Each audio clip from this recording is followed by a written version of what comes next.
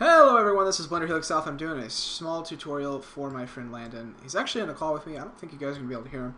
But we're in Blender 3D today, and we're going to learn a very simple method on how to model a medieval sword.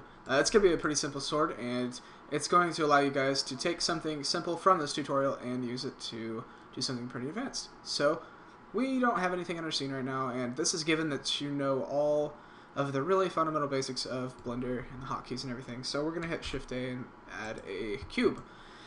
And obviously here's a cube. And what we're going to do is no special views or anything. Let's just hit RX and 45 degrees. So RX 45 and then hit enter to confirm that.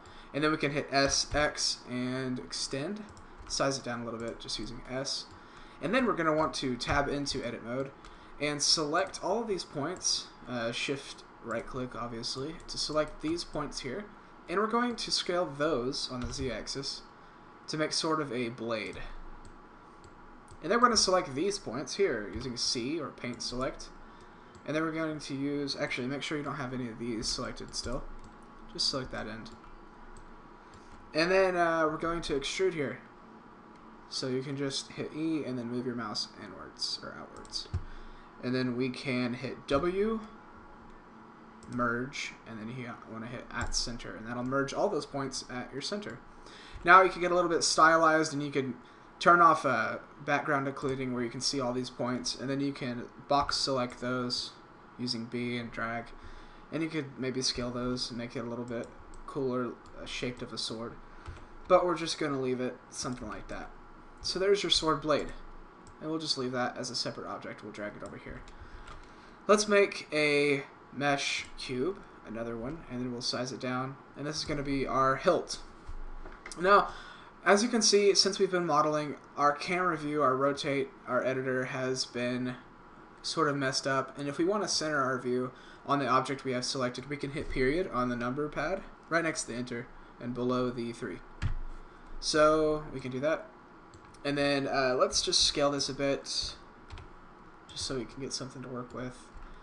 And now we can tab into edit mode, and we're going to hit Control R on this hilt, and you're going to get your slicey tool. It's actually called a loop cut, but we're going to click that, and then we're just going to click again, and that'll cut that straight down the middle. And now what we can do is delete these vertices, and we're going to add a modifier. We're going to add mirror modifier, and that'll mirror that. So now we can make, differences to this side, and it'll mirror it to the other side. So something that we could do is we could make another loop cut. This will take some time and some imagination from you, but I think that you can do it. And yeah, so we're just gonna extrude a little bit, do a little bit of fanciness here.